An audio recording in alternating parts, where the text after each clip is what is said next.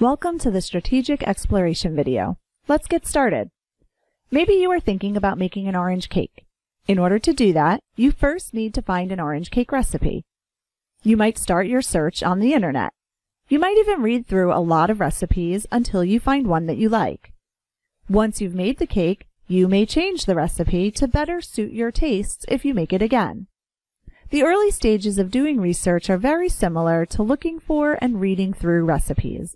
You find sources that look related to your research, and then you read through them, just like our friend here did with the cake. These notes will help you to make a better cake, or in this case, a better paper or project. It is important to remember that the time spent reading is not wasted. You may not end up using every recipe or source. In fact, the sources that you read and do not use can be just as important as the ones that you do. Let's start our exploration by going to the library website. First, we are going to visit the databases. Then click on Research Starters. Research Starters offers 12 databases to begin your search.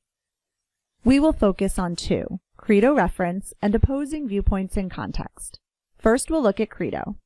Credo Reference is a database of encyclopedias and reference sources that will give you general overview information on your topic.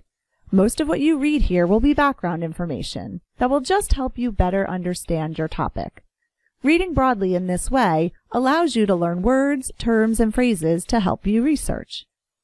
Next, let's look at Opposing Viewpoints in Context. We are going to use the Browse Issues feature and look for a topic relating to community college. It is helpful to start with these types of more general topics and then get more specific as you explore. This is a topic page.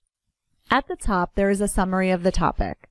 Below are different types of sources available on this topic, and below that are previews of some of the sources. There are viewpoints, academic journals, news and magazine articles, infographics, reference information, and more. Let's read the overview and look for words or phrases that are related to our topic.